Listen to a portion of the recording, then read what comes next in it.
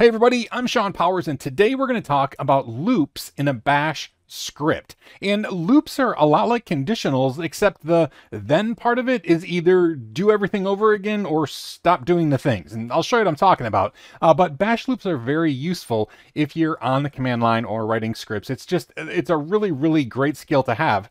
And there's basically three types. And the first two are pretty much identical. So there's really only two types, I guess, but we're going to get right down to it. And I want to start by showing you a while loop. So let's go to a script that I have written. Okay, I'm on my test machine here, and I actually didn't make a GitHub repository for these because the scripts are extremely simple. And so you'll be able to recreate these really quick. So anyway, let's look at one called loop, oddly enough, that I created, and this is called a while loop. And let's walk through this, and then I'll show you what happens as it actually goes. Okay, so we start out with x equals 1. We just set the variable x to 1, and then we say while, and then here's the condition. Just like an if-then conditional, this is the same exact test that's going on here. We have double brackets, just like we do with an if statement, and the test that we're doing is the variable x is less than or equal to 10. That means it will be true. And so while this is true, I want you to do everything until we hit the done statement. Now here's just a really quick rant. If you remember when we did if-thens and case statements, it starts with if and ends with fi, or it starts with case and ends with esac. I have no idea why loops don't start with do and end with od. It just seems like that would make more sense to match the way conditionals are done. But it doesn't happen that way. It's the loop starts and it's do and it ends with done. So, you know, it is what it is. And when it gets down to done, here it starts over at the top and it tests again. Now the deal is right here in the double parentheses, I've done an iterator. So x plus plus means it's going to increment the variable x by 1. This is just a little arithmetic thing that works in bash. It's really nice. We could change the variable in whatever way, and we could test for any kind of thing that we can test like a conditional up here as well. It doesn't have to be math things or number things. But anyway, what this does is it echoes the number, which starts with 1 because we set it up there. Then it will increment it. The loop is over. The loop starts over and it says, okay, x, which is now 2 because we incremented it, is less than or equal to 10. So it goes and it does the loop. Now, once it keeps adding and adding and adding, and x plus plus is equal to 10, it'll go back and start over again. While it says while x is less than or equal to 10, I want you to do this stuff. And so it'll print 10, and then it will increment it so that x is now equal to 11. And then it will try to start it over, and it says while 11 is less than or equal to 10, which is not true, so it's false. And that way, it doesn't do this stuff again. It just goes on to the end. And in our case, that's the end of the script, so it will just end. So what we should see is it should count and echo to the screen the numbers 1 through 10. So let's see if that's what it does. So loop 1 through 10, okay? Exactly like we expected it to do. But there's more that we can do as well. Let's edit this file again. Okay, remember when I said that while and until loops are pretty much the exact same thing? They just ask it in a different way? Well, we're going to change this loop to an until loop. So until, and let's go backwards. So let's start with 10. So x will start at 10. And until x is less than or equal to 1, we want it to do all of the things. So let's see what's going to happen here. It's going to start at 10. Okay, it's going to say until 10 is less than or equal to 1. And that's false. So it's going to keep going. Remember, it says until this is true, I want you to keep doing stuff. Does that make sense? It's a little bit backwards. So until the x is less than or equal to 1, I want you to do stuff. So it is going to start doing it. It's going to echo 10. And then this won't do us any good. X plus plus won't do us any good. So what we want to do is change this to x minus minus, so it will decrement the variable, and then it will go down to done. It'll start over, and now x is going to equal to 9, so it says until 9 is less than or equal to 1, which it's not, so it's going to do it again. And what we should see is this will count down from 10 to 1, because it will keep running until it gets down to it being 1. Does that make sense? Once it's less than or equal to 1, it will stop. And you probably see a problem that we're going to experience. So I'm just going to run this and see if we can explain why it's doing what it's doing. So we'll run loop. And then exactly what I was expecting here, we go 10, 9, 8, 7, 6, 5, 4, 3, 2, and then it stops. And it stops because, let's look at it again. We have this set to less than or equal to 1. So as soon as it decrements all the way down to 1 and it starts the loop over, remember what echoes before it decrements, if that makes sense. So it echoed 2, and then it lowered it to 1. So x now equals 1. It goes up here to the test and it says until 1 is less than or equal to 1, which it is. 1 is equal to 1. So then it doesn't execute anything else. So that's why we didn't see the 1. All right. If we wanted it to do it, we could say instead of less than or equal to, we could say less than 1. And that way it has to get all the way down to 0. So if we do that, let's see, we should now get all the way down to 1. And sure enough, 10, 9, 8, 7, 6, 5, 4, 3, 2, 1. And while and until, again, they're formed the exact same way. The trick is to make it make sense in your head, right? Sometimes while is going to make sense. Sometimes until is going to make sense. Whether the condition that you're testing for is more likely to be positive or false or true. All right, does that make sense? Hopefully, if you don't like having the option, just always use a while loop or always use an until loop and just form it in your head and just do it that way. Now, before we move on from these, I do want to show you just really quick. Let's edit this one more time. It does not have to be math. Remember, I said that before in here. I'm just going to delete these really quick, this whole loop. All right. And I'm going to just paste something in really quick. All right, let's see if this makes sense. Let's talk about it before we actually put it out there. Oop, and I have a typo, so I'm going to fix that typo before we go on. Okay, what this says is until the name variable is equal to Sean, I want you to do the things in here. Okay, so at first, the name is set to nothing, so it's going to do it, right? Because it's not equal to Sean, it's equal to nothing at all. And so it's going to say, who are you? And then it will read the variable, but you don't put a $sign there. That was the error that I made. So it will read in the name variable, okay? And then it will go right back up and test again. So when I put in my name, if I put in a name other than Sean, it's going to be false. So it'll keep going, keep going, keep going, keep going. And then once the name is equal to Sean and it tests it, then it will stop the loop and it will continue going. Okay, so let's see if that works. I'll save this. Who are you? Bob. Who are you? Frank. Who are you? Susie. Who are you? Sean. Hi, Sean. I've been waiting for you. And so the loop kept running until that test showed that Sean was the variable of name, and then it went and completed the thing. So you can do it with other things, not just numbers and comparing and things like that, okay? Now, the other type of loop is a for loop, and this is a little more confusing, but one that you use a lot as well because it allows you to iterate through a list of things. All right, I'm going to show you exactly what one looks like. I have one for loop here, and this is like a for loop in its simplest state.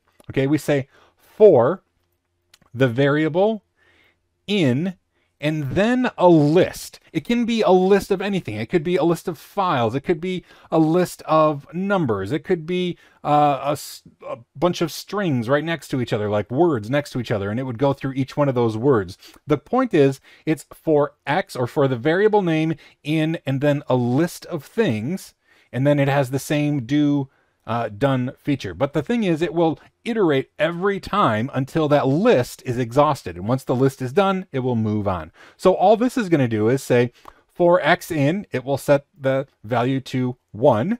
And then it's going to do the thing here. So it'll echo 1. And then it will start the loop over. But the second time, it will be the second item in the list. And so it'll be 2 and then 3 and then 4. So we should just see 1, 2, 3, 4 echoed onto the screen. So let's see if that's what happens. 1, 2, 3, 4. So it's that easy to use a for loop, but we can make them a little bit easier to do rather than just type out a whole list of them. We can make a list of numbers in a different way. So let's edit the for loop again. Instead of just typing out a whole list, we could do a range. We could say 1 ... 10. And what this is going to do is create a list 1, 2, 3, 4, 5, 6, 7, 8, 9, 10. It's going to create that entire list. So that's what the curly braces do. The curly braces with the 2 dots here between the numbers, that says that range right there. So now it should be numbers 1 through 10. Let's see if that's what happens. 1, 2, 3, 4, 5, 6, 7, 8, 9, 10. Now we can get a little bit crazier too, because that range also will allow us to do something called what is it called? Step.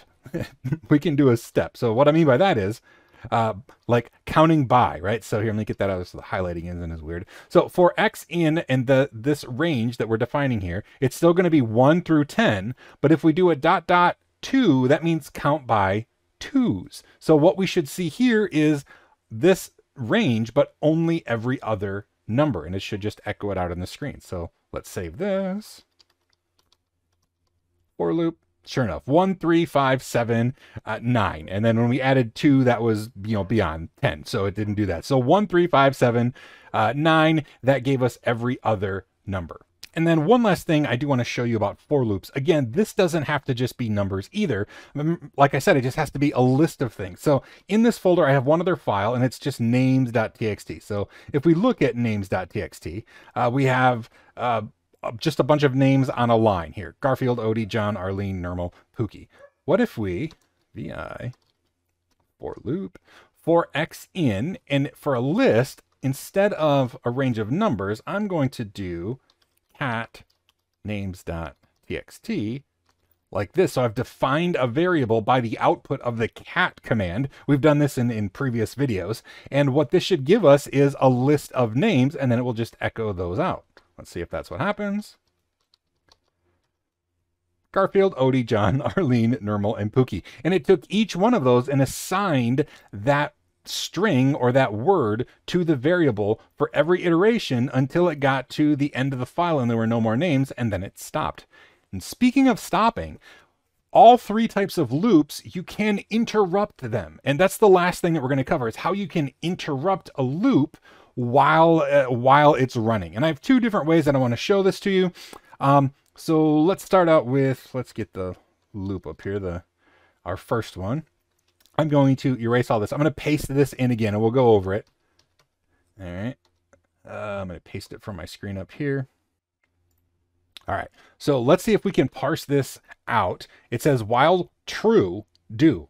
Now, this is a test, right? True will always return as true. It's just the exit code for true is always 0. It's always, always true, which means this is going to be a never-ending loop, right? It will never stop because true is always going to be true. It's always going to evaluate as true. So we have to do something else funky in here if we ever want to get out of it. Now, if you're writing this and you get stuck in it, if you do Control-C on your keyboard, it will stop an infinite loop that's going. So Control-C is your friend if you get stuck in an infinite loop on the command line. But anyway, it says, so while true, do, and it's going to do all the things between do and done. All right. First thing it says is, who are you? And it reads in the name, just like our other script did. But then there's a conditional in here. The conditional says, if the name variable that we just set is equal to Sean, then break. And break is something that will stop the loop dead in its tracks. It will just, the whole looping mechanism stops. It short circuits it, and it goes right to after the done, and it will execute from the rest of the script from there, right? So it says Sean ruins everything, basically, is what it's going to happen here, because it looks, and anything but Sean will just keep looping and keep looping. But as soon as it detects that, it's going to issue the break command, and it will completely stop running. Okay, so let's save this. We'll run it. Who are you? Bob. Hi, Bob. Who are you? Frank. Hi, Frank. Who are you? Sean. Sean ruins everything. And then the loop stopped because it issued that break command. Okay. And like I said, that short circuits the loop no matter where you are in it. And this works for all different types of loops. But sometimes you don't want to break the entire looping mechanism. You just want to break that particular iteration, like in a for loop. Okay. So let's edit the for loop. And I'm going to get rid of all this stuff because I'm, again, going to paste something in from my magical off-screen location. Okay, so what's happening here is we've just done a for loop going from 1 to 20, right? This is just a range 1 to 20. So x is going to equal 1, x is going to equal 2, and it's going to do everything between here and here. Now, the if statement here tests for the number 13. Okay, so if x is equal to 13, then it's going to issue the continue command. And what continue does is it immediately short circuits just that iteration of the loop. Okay, so it's going to skip from here it's going to skip all this stuff until done, and then it will go back to the beginning for the next iteration. Okay, so that's the way if you want to like skip something, and you can see what's happening here. It tests for the number 13, and if the number 13 is there, it short circuits that iteration of the loop. Otherwise, it's going to say the elevator is stopping on floor. So obviously we don't want to stop on floor 13, because apparently 13 is a bad floor. The sleep command is just so that it goes kind of slowly. This will pause for 0.25 seconds, but let's execute this and see what it does. Elevator stopping at floor. It goes through all of them until it hits floor 13, and you'll notice it did not stop at floor 13. And that's how you can use the continue statement to break an iteration out of the loop. Hopefully that makes sense. It won't break the entire loop. It will just stop that iteration of a for loop. Now, loops can get more complicated, and usually they do, especially for loops. For loops are extremely useful if you're trying to iterate through a bunch of things. Like one of the really common places you'll see a for loop is if you want to ping a bunch of addresses on your network. You might do a range of numbers and like iterate that last octet. So like ping 192.168.1.$X or whatever, and it'll go through and ping all of the the things in that range. So that's just an example. I encourage you to play around with things like that to see if you can do something useful with all of 3 of these types of loops. And remember, Control C is your friend. If you get stuck in an infinite loop, or if you get stuck in a loop that's taking too long, Control C should break out of there, and you'll get your command prompt back. You don't have to like restart your computer or anything. Anyway, that is it for now. Like I said, I encourage you to try stuff out. Until next time, remember to learn everything. Do what you love, and most importantly, be kind. I'll see you at the next video.